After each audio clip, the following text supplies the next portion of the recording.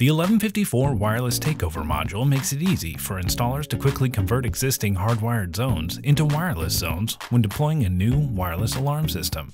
Here's a quick look at installing the 1154. To simplify installation, mount the 1154 near the existing panel enclosure, but don't mount it in or on the enclosure or other large metal objects. Mount the 1154 by holding the 1154 against the wall and placing the supplied screws into the mounting holes. Next, disconnect the Zone 1 wires from the existing panel and connect them to the Zone 1 terminals on the 1154. Continue with Zone 2, Zone 3, and Zone 4 wires as needed. Once you have all zones connected, you can power the 1154. The 1154 can be powered using one of three different methods: using a battery, using power from the existing panel, or using a DMP plug-in power supply.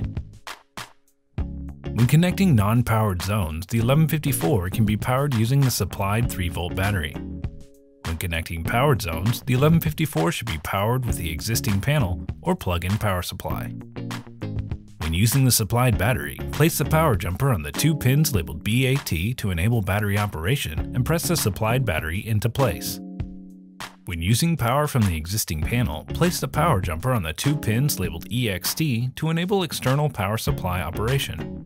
To connect to the existing panel for power, connect a black wire to the ground terminal on the existing panel and the other end to the negative terminal on the 1154's power supply terminal block. Then connect a red wire to the 12-volt DC terminal on the existing panel and the other end to the positive terminal on the 1154.